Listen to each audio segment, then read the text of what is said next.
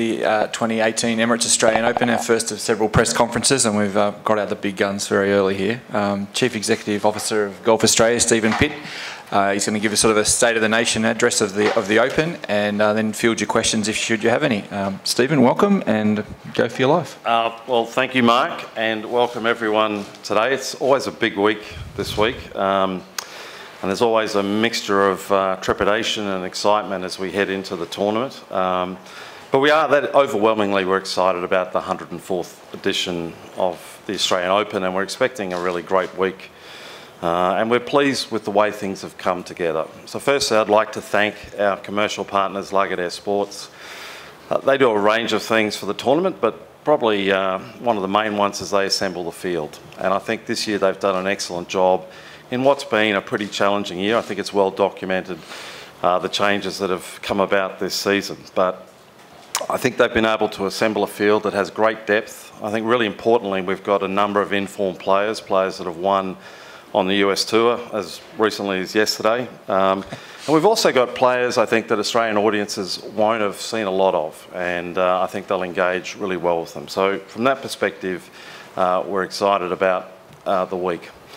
I think something we're really, really proud of and looking forward to is the All Abilities Championship. And it's the first time that we've held this. It's really important to us. We've got 12 of the best AWD players from around the world, and they will be in the main field from Friday through Sunday. There'll be groupings who'll be in the TV slots on the weekend, and that's something we think is really important for Australian sport, Australian golf, and it's actually something we think our crowds will love.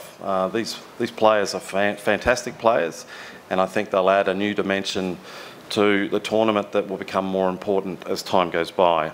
We're doing this in conjunction with ISPS Handa, who's a really important partner with Golf Australia, so it's something we're really excited to see roll out during the week.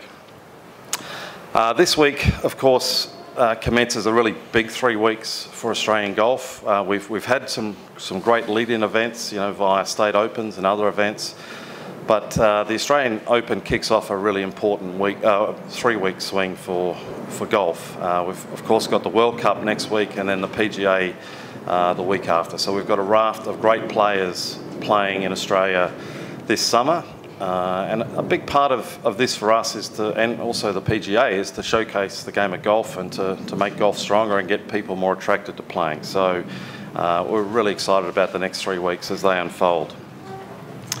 In terms of where the tournament is at, we're really pleased with where it is commercially and the revenue streams of the tournament. And I think for people that were here in 2012, which was the last time we were at the Lakes, the corporate areas are pretty much double in size, so we're certainly heading in the right direction. We've added some really important commercial partners this year, so there's an underlying health, I think, of the tournament that augurs well for the future.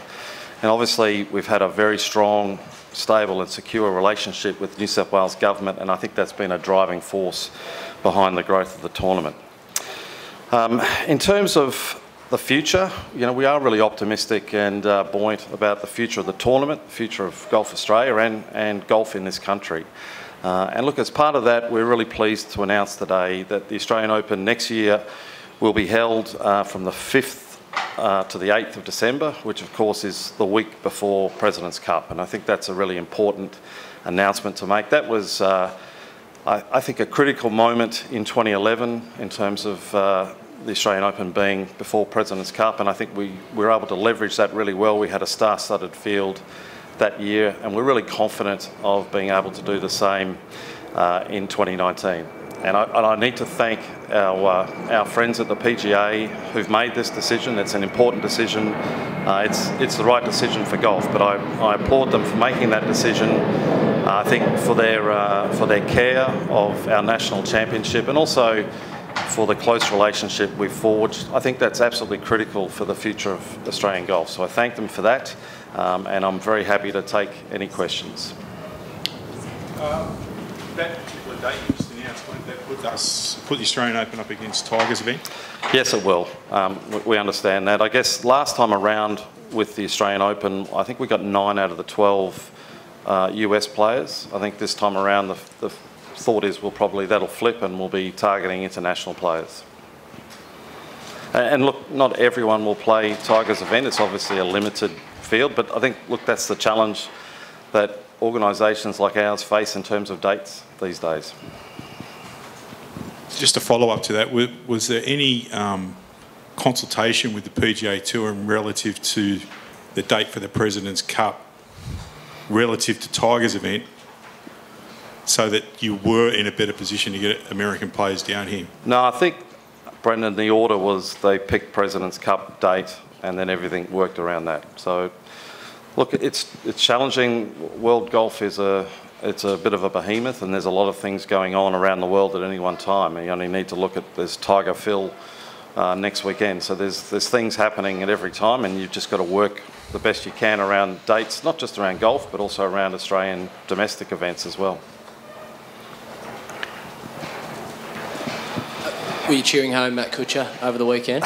Yes, absolutely. We were cheering home Brandt Snedeker a few weeks back too in the office, and he didn't quite get it done. But yeah, that was a great win, and I think he'll come here obviously playing well, full of confidence. But he's one player I'm really excited to see. I've seen Matt Kuchar play overseas, and the reaction he gets from crowds and his sort of persona and the feeling he gives off is really positive. So I think Australian crowds will enjoy watching him this week. Obviously, we spoke about the big three during the week. Does this schedule for next year help or hinder that, getting them here for next year? Oh, look, I think it'll help because we would expect that there'll be a raft of Australian players in President's Cup team, that they'll be down, and we'll have made arrangements to be down for an extended period. There's been some discussions, with Ernie Els through Lagardère Sports. So, I think we're pretty confident that we'll get a really strong field off the back of President's Cup. Patrick? Stephen, you say it's an exciting build-up, it's an exciting week, but I would suggest to you that it's rather bland field, and there's nothing really to excite the person out there who gets to see all these golfers on television anyway.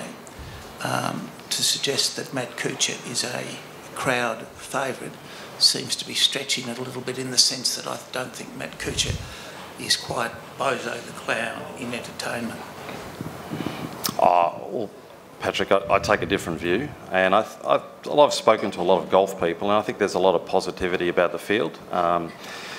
I think it may be the deepest field we've had since 2011. It's different from a field we've had in the past. Typically we've had sort of one or two of those really big name top 10 players. This year has been a challenging year. But I do think it's a deep and interesting field with a lot of players in really good form. Where's it deep, other than in numbers? Well, I think depth is around players who are playing very, very well and are in a good position to win the tournament, that have good CVs. We've got 5 of the top 50 in the world, which is, I think, a really good achievement. So I think it is a deep field. Stephen, you said in the past you've had 1 or 2 of the top players. Middle of this year you said that was still the strategy going forward. What's happened then for this tournament? Has things fallen through, or is it a different approach that has changed since July when you made those comments? Look, I think the thing we've found this year is we're up against Dubai, and as soon as you're up against Dubai, it creates challenges. So there's some really good players who I think might have been targets who are playing in Dubai. So that cuts off a lot of really big names. We understand that. And I think also we're going through, there's just been some things that have happened. Everyone knows that Jason and his wife Ellie have had a baby, and that's terrific news, but means that Jason's not here. Adam's not playing in Australia this year, and of course Mark is playing 2 weeks in a row, and that's his limit. So we understand that. I think for us, and we obviously are really exposed to it, but we see the younger players coming through. So for us, we're getting to a point in Australian golf where there is a passing of the baton, and players like Cam Smith and even Cam Davis, who won last year, they've both had terrific years, and I think we see a time when that baton will be passed to the new brigade. We've got 5 amateurs in the field this week, and they're all ranked in the top 20 amateur rankings in the world. So there's a lot of positivity there from previous years. But then going back to when you made those comments, was that still a chance for this year to get a couple of the top players you thought, or were you just more generally talking about the tournament going forward? Look, that's been our ongoing strategy probably since about 2011, and we've been remarkably successful in that. You know, if you think about who's cycled through the Australian Open since then, we've had Tiger Woods, Jordan Spieth, Rory McIlroy, multiple years for both of those guys, Bubba Watson, Dustin Johnson, Billy Haas, Nick Watney. There's been a whole raft of top players. So we've been, I think, really successful in terms of that. This year presented different challenges, and we've gone about it a different way. Stephen, what do you make of Marcus Fraser's comments this morning, suggesting no prize money next year for the Australian Open? I haven't seen them yet. Well, he did say, to mix it up, maybe in a bid to potentially get some of the biggest players playing for the Stonehaven Cup, the prestige of the tournament, and promoting Australia as a destination. And drop prize money, is it? He said it, not me. Prize money or appearance money? Prize money. Okay. I probably don't have enough context there to answer. Look, we do know we've got a very important trophy in terms of the Stonehaven Cup, and we run a tournament that we try to make as attractive to players, particularly international players, as possible. I think we've had outstanding fields in the last 8 or 9 years, and we're confident about the future. I've been at Golf Australia about 10 years, and I've seen the tournament grow. And when I started, and I don't take any credit for this because we've had a very strong and positive relationship with World Sport Group and Lagardère, but the tournament was in pretty dire shape 10 years ago, and the trajectory has been really, really impressive since then. We've built and built and built. I think financially we're in a really good position, and that enables you to do more in terms of players and fan experience. And I think the other thing that golf will need to do in the future is brighten up the broadcast of the game and look at ways we can innovate there. So, David. Stephen, are you concerned about the size of the galleries that you may receive? And you just mentioned broadcasting and how that may look on TV. And what have you done to ensure that you do attract decent galleries? Pricing, admission prices, etc. No, we're not concerned about galleries. Our galleries have been strong for a period of time, and we expect to have good galleries this week. The weather forecast is better than what it was a couple of days ago, so we're expecting to have really good crowds again. And pricing is something that we do keep very affordable. We want to make sure that the Australian Open is accessible to fans, so we've always done that. I think where we'll head to in the future is I think we need to do more around the fan experience and build maybe more activities for families and things like that. Brendan. Stephen, some of the feedback that we get at the magazine is that the Australian Open has become Sydney-centric, and the fact that we received a letter this month from a gentleman in Western Australia who's 40 years old and has never seen the Australian Open. He's had access to other tournaments, but in his lifetime he's never been able to go to the Australian Open unless he forks out $1,500 to come to Sydney to watch the Australian Open. What do you say to fans who are a high priority of Golf Australia that will currently, if they live in Sydney or in Melbourne for the 2 years it'll be going there, what do you say to them in relation to getting to see the Australian Open? Yeah, look, I think in an ideal world you'd like to move the tournament around the country a la the Open Championship in Britain and the US Open. But for Australian tournaments, the relationship and partnership with state governments is critical. And often that means stability in terms of where it's held. I think for us, we are in Melbourne in 2020 and 2022, and there's a nice thought to actually be sharing it around the country. But look, it's one of the trade-offs you have to make. And I think for us, the trade-off has been that we've seen the tournament grow and we've had a really strong, stable relationship with New South Wales government that's important to the event. Patrick. Steve, in a period where every sport recognises that it's in a marketplace of entertainment, has Golf Australia and the Australian Open, as part of its problem being that it's treading water when it comes to a form of entertainment?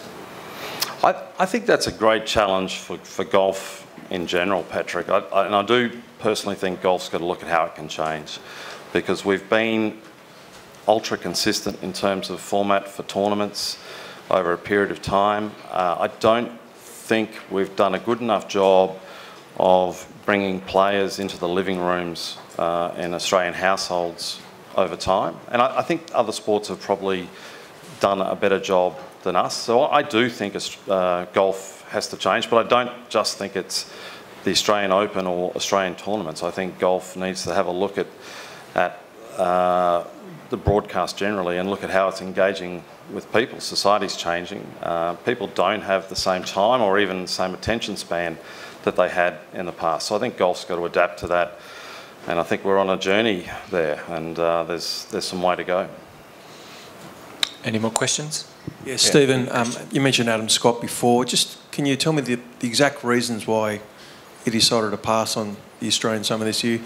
I find it weird when I read this morning that I think he's actually in town today for a charity luncheon, which seems a bit odd. Yeah, I don't want to put words into Adam's mouth, and I think it's been documented about why he's not playing in Australia this year, but he's taking time off. People think, well, if he's in Australia, he should play, but the reality for Adam, if he's going to play, he's going to be practicing and grinding and doing everything he needs to do, and he wants the time off. I think for him, the decision was if he played World Cup, he would play in Australia and do it well.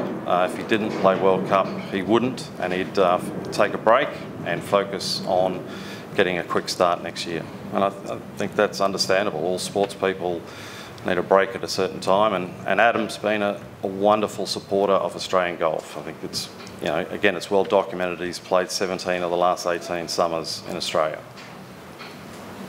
Any more questions? Yeah, BJ, no worries. Just to follow up to what I was saying before with the tournament going around the country, has it ever been considered, rather than taking the tournament around the country, to taking the Stonehaven Cup around the country to give people an idea of what is actually being played for? Look, it's not like they do with the Melbourne Cup. Yeah, it's not something we've done before, but it is a good idea, something that we'll follow up on. But what I would say is, although the Australian Open hasn't been around the country, we have seen tournaments around the country. There's been a bit of a spread, which I think has been good. You've had PGA in Queensland, obviously the Perth Super Sixes in Perth. Melbourne's had its fair share through different things, and World Cup, President's Cup, and Adelaide's had Women's Open. So there's been a good spread around the country of tournaments. It's just they've become harder to move than what they were. But none of those tournaments have 104 years of history, or Jack Nicklaus, Arnold Palmer, Greg Norman on the trophy. No, look, we understand the Australian Open is it's unique. It's the premium event.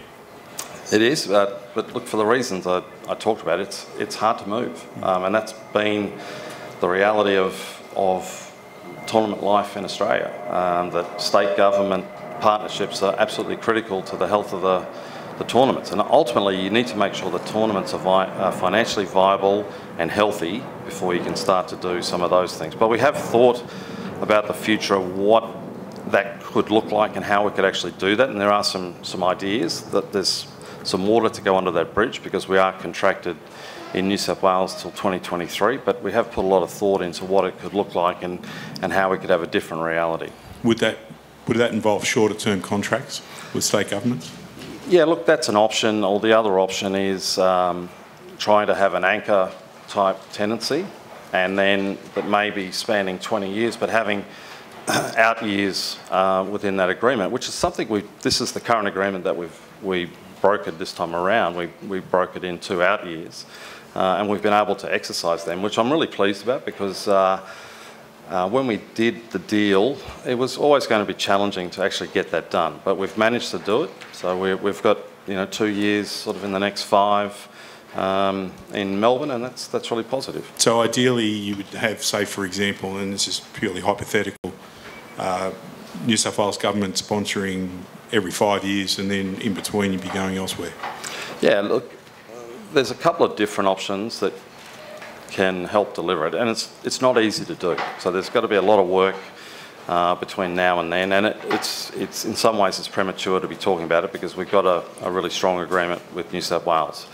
But we will be exploring every opportunity in the future in terms of how we structure it. And it's something we recognise the value of moving it around, and if we can make it work financially and keep a strong relationship with government, well then that's something we'll absolutely do. Because you'd agree, I mean, at the end of the day, the Australian Open is essentially owned by the golfers of Australia, not just golfers in Sydney.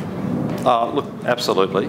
But I think we're fortunate that we've had a number of golfers come to Sydney for the Australian Open and take it in and enjoy it as a spectator from interstate. And that's part of the reason state governments invest in tournaments. So we've had a lot of that, and that's been part of the strength of the tournament. No more questions? Thanks very much, Steve. We appreciate your time, and yeah, thanks for coming in. Thank you, everyone. Let's have a good week.